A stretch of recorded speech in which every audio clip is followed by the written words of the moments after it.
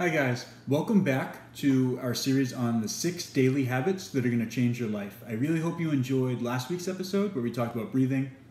And I guess if you didn't see that video, please check it out. That's on this YouTube page. It's on our channel, the Momentum Strength and Wellness channel.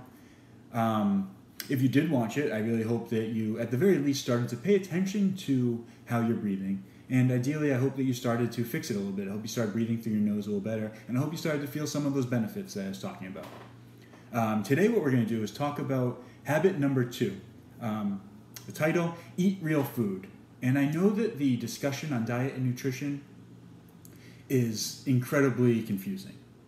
I think it's probably confusing on purpose. I think that the people that are making it confusing probably benefit from people being confused and dependable and sick.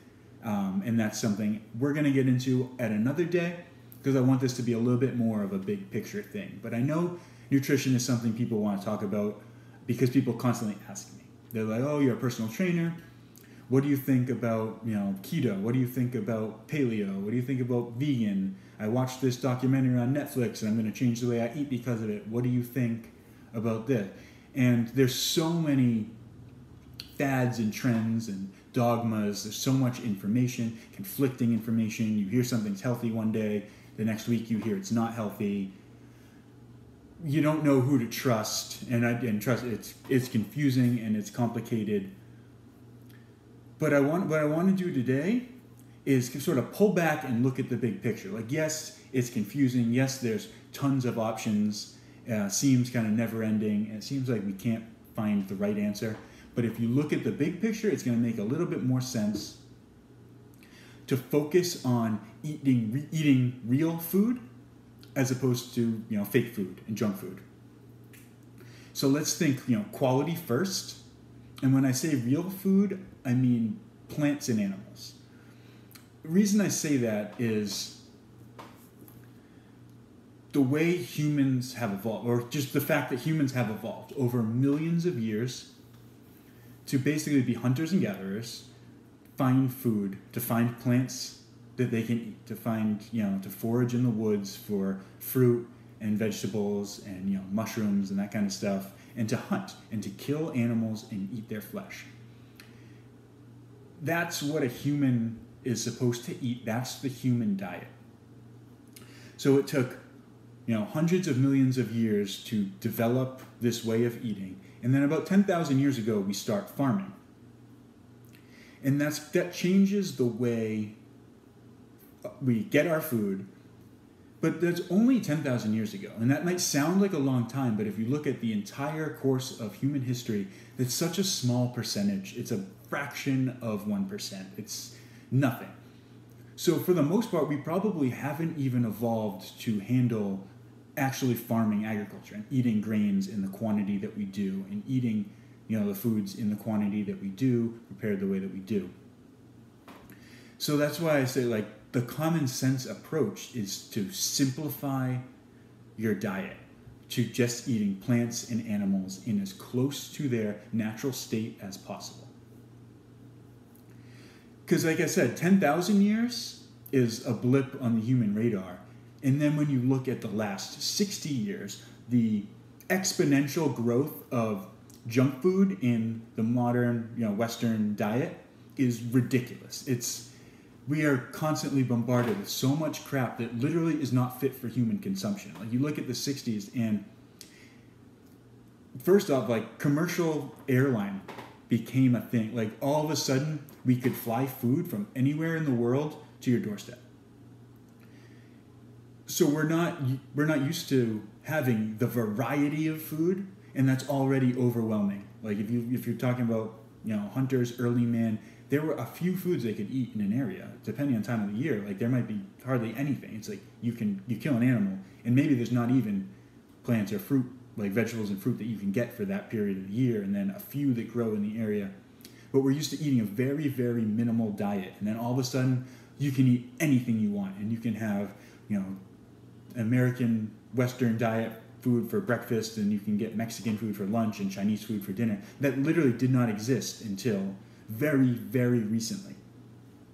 But in addition to that, in addition to having just all this variety, we also have added so many things to our, I guess we'll say our pantry. Like we've added so much food to the possibilities, because in the 60s you also had, the sort of the development and marketing, most important, of foods. So you have these corporations hiring scientists to design artificial things that are hyper palatable and trick the human brain into not only thinking they're food and eating them, but not being able to stop. These are highly addictive foods. Like you look at Doritos, which is a great example, where it's like all of a sudden, I think it was in the 60s, this chip, this processed grain thing that's sort of similar to like a Mexican tortilla chip, is flavored, like nacho flavored. So it's like, it looks orange. So you have this highly processed thing that probably isn't fit for consumption, and then you're going to add fake coloring and flavoring to make it taste like cheese, or somewhat resemble cheese, to tell your body that you're eating this thing, tricking your brain into thinking that it's getting all these great nutrients, because the combination of fat and sugar is highly addictive. And then they're marketing, they're bombarding you with in all the newspaper ads, and it's in commercials, and you see this thing and it's like, oh, I saw a commercial, it must be food, I can eat this. So now, like, as that's grown, you have these companies making hyper palatable, addictive food, and then you're bombarded with it everywhere. You walk into the grocery store and you have to walk through a maze of all these things that are telling you, oh, eat this, this is bright colors, and the packaging is addictive, kids are addicted to it, you get it at an early age. And all these things, these artificial sweeteners, artificial flavoring, artificial coloring, your body does not know what those are. So it's kind of tricking the brain into thinking, oh, this kind of resembles something that you know about from nature, but it's not what it is. And the reaction is inflammation. The reaction is that once it actually gets into your system, your body's trying to fight it off and kill it. And it's like trying to kill this infection of your diet. So you're constantly at war on the inside. So it's like, how can you get a step ahead if you're always fighting the thing that's supposed to nourish you? Like, what is food? Why do we eat? The common idea is that food equals energy. And that's partially true. That is a thing, that is an aspect of food. But that's also, like, just looking at it that simply is sort of like this slave factory worker mindset of humans are machines, so let's put calories in so we can get calories out. Let's give them 1,000 calories of slop so that they can go to work, punch the time card, and give us 1,000 calories of production and make the factory owner happy. But humans aren't machines. It's not like you're filling your gas tank and then, emptying out the energy and then filling your gas tank again. Humans aren't machines. Humans are beings. That's why they say human being. We are a thing, a living thing. And food is not just our energy source. Food is also information. Food is what we're using to signal to our genes how they should work. Dr. Mark Hyman, I believe, has a great quote where he says that genetics load the gun, but nutrition pulls the trigger. Lifestyle and nutrition pulls the trigger. Meaning, you might have a disease that runs in your family. You have the genetic makeup to carry this thing, whether it's Alzheimer's or diabetes or depression or anything. But your lifestyle and specifically your diet are going to mandate if that gene turns on or not.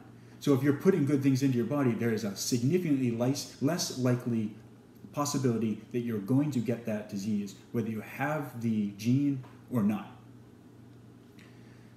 So food, like I said, like if we look at it like a car, you put gas in your tank, you empty the tank, and then you put more gas in.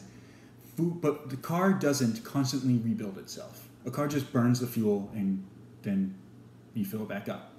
Humans are we're clearing out damaged cells and repairing them with new cells, building new cells daily. And food is also broken down, and then that becomes the building blocks of our new cells. So if you're putting shit into your body, then your body's going to use shit to rebuild your cells. And that's like, how can you be healthy and how can you thrive in the world if all you're giving your body is crap to rebuild yourself with? Your body's going to be made up of crap. So that's why I said, like, look at food as a life source. Food is a thing that is living, that has energy and has an essence. And when you eat it, you are absorbing that and it's becoming who you are. You become the essence of the thing that you ate. So that's why I say quality matters. You want to get the best quality thing. But if we're talking about just steak is an amazing nutrient-dense food for us, for our consumption. But if you're getting this big corporate farmed cow that's been miserable and confined and cramped up and eating grain and corn and cow parts in a lot of these farms, which is absolutely disgusting. But a cow is supposed to eat grass. So the difference between if you eat a cow who is happily raised out on a pasture, eating grass and thriving, and then all of a sudden one day he's dead and you eat the meat. Or if you go hunting and you kill a wild animal and you get that meat, that he didn't have the stress and the negative energy surrounding his entire existence. Where if you look at these factory farms where all these animals are in just such nasty, gross conditions, the essence of that meat, the energy that you get from that meat is going to be so different. So that's why I said, like, let's pay attention to the quality of how the animal was raised and how it lived and what it ate. You are what you eat. Like I said, everything you put in your body becomes your body, but also everything that goes into that cow's body or that animal's body becomes its body. You are what you eat. You are also what you eat eats. So quality matters in that sense, where it's the cycle of life. Like we know these things and we just kind of brush them off and get into like, nope, gotta be productive, gotta do the thing, gotta buy this box of something that someone told me was healthy. Like, let's step back, let's look at the big picture. What are you using to fuel your body and to become your body? Because it's so much more than just energy. It's so much more than, it's lunchtime, gotta eat something. That's not an excuse. If you're better off not eating than eating junk food, because that way, like, at least you're lowering the inflammation and you're allowing your body to clean things out and take care of you. You can go so much longer without eating than you think you can, especially if the quality of food you're eating is better.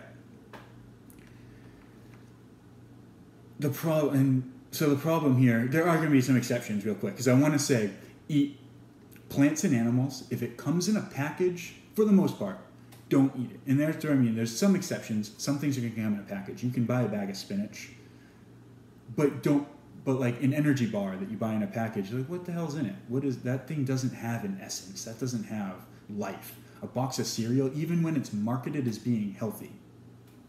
You look at the bright yellow box of Cheerios, it's just screaming, eat me, like, come buy me, put this in your body. And then it says, a big heart on it. It says, like, this food is proven to lower your cholesterol. No, it's not. That's bullshit science paid for by General Mills to trick people into thinking that they need this highly processed cereal grain. But it's based on bad science. And that's as much as I want to get into it right now, because like I said, this is something I can rant about and get into, and we'll get into more detail about sort of the people controlling our food. But in the meantime, let's just stay away from them. Control your food yourself. Pay attention to who's making your food and what their intentions are. Even things that are marketed as being healthy aren't always healthy. There's a time and place for things. Like, I love to eat hummus. It's a great example of a healthy food. But you go into the supermarket and you find a package of hummus. Pretty sure the label's probably going to tell you it's healthy. They love doing that. For the most part, a good rule of thumb is if something tells you how healthy it is on the package, they're covering something up. If it's real food, you don't see, a steak in the supermarket that says how healthy it is. You don't see pork chops that say how healthy they are. Broccoli doesn't tell you. There's a reason for that. You just know this is good, healthy food. If you find a box of some highly processed thing with a bunch of ingredients that you can't pronounce, but it says it's healthy, they probably have, like I said, these companies all have their own scientists developing things to make it addictive to you. They also are developing ways to convince people that it's good for you to eat. So you buy the package of hummus in the supermarket because you think, oh, hummus is healthy. It's olive oil and garlic and tahini and chickpeas. But they're not using olive oil. They're using some blend of oils. They'll call it vegetable oil, but it's mostly like soybean oil and canola oil and all this crap. They're using probably shitty garlic that they, shipped in from China, and they're using, low quality chickpeas and low quality tahini. And they're probably adding sugar, especially if it's flavored. It's so hard to find anything that doesn't have vegetable oil and sugar in it. And that should be like step number one: stop eating vegetable oil and sugar. If it has vegetable oil in it, it has sugar in it, throw it out, because you do not want to put that in your body. It's inflammatory, it's poison, and it causes disease. So be careful. Even the things that are marketed as being healthy aren't healthy. Take control, make it yourself. Get organic chickpeas, get organic tahini, get good quality olive oil, salt, pepper. Use good quality ingredients is the point. I forget what I listed there, so I don't know if I forgot something, but the point is, make things yourself, control the things that go into your body. Sooner or later, your health is going to be your number one concern. Let's make it right now. Let's not wait until you're sick and in pain and dying and it's all you can think about and you have to spend all your money on trying to stay alive. Let's spend your money now and spend your time and resources on fueling yourself with nutritious, nutrient-dense, delicious, quality food. So I know this is something, I get so worked up about this, I get so excited about this, but I just want to make sure I'm staying on topic because I can just rant all day. So let's focus on some of the points here. Eat plants and animals the best quality that you can. So that should be your main takeaway. And like I said, ideally, get rid of sugar, get rid of vegetable oil, get rid of words you can't pronounce, get rid of packages where the ingredient list looks like a paragraph, especially a paragraph of words you can't pronounce. That's trash. Plants and animals as minimally processed as you can. Every time somebody touches your food, it's most likely becoming less healthy. So that's a way to look at it, where if something has to go through, it's grown at a farm, then it's picked, then it's processed, then it's ground down, then it's, things are taken out of it. So you take sprouted grains of wheat, which is, probably not the healthiest thing, but you can live with it, versus like flour, where it's ground down and refined, and they're taking out all the vitamins and the fiber, and they're just keeping a little bit of like the starchiness, so that your bread ends up coming out like a loaf of bread. And then they're adding other things in. So they enrich it with vitamin K and vitamin A and vitamin B. And like, where are they getting those from? Where are they stripping away from that? What nutrients aren't you getting? So whole foods is important. Minimally processed, minimally touched. Everybody who touches it is going to add something or take something. So they're adding preservatives, they're adding sugar, they're taking away the healthy nutrients, they're putting things in so it doesn't go bad. We want food that goes bad. We want real food with a life force and an essence. Take control. Prepare your own food. If it comes in a package, it's probably bad for you. Throw out the stuff in packages, buy ingredients, and with those ingredients, make meals. Plants and animals, fruit, vegetables, meat. I hope that's helpful. I know I'm all over the place. It's hard for me to keep track of where we're at, but this is something I'm incredibly passionate about. I really hope it's important to you, and I hope that you make it important to you if it's not, because this is the thing that's going to change. It's not going on some diet for 6 weeks isn't going to change your life. Stopping eating poison is going to change your life. Giving yourself the best quality, real food all the time is what's going to change your life. So please take this advice, take it to heart. I think this is going to make such a difference in your life, and I want to see everybody thrive. I want to change the world because I'm tired of looking around and seeing people who are sick everywhere. Sick shouldn't be the normal. Sick should be the exception. Healthy, thriving people should be the norm, and that's what we want. So let me know if you have questions. Eat real food. Thanks a lot for watching. I'll be back next week with your next habit that's going to change your life.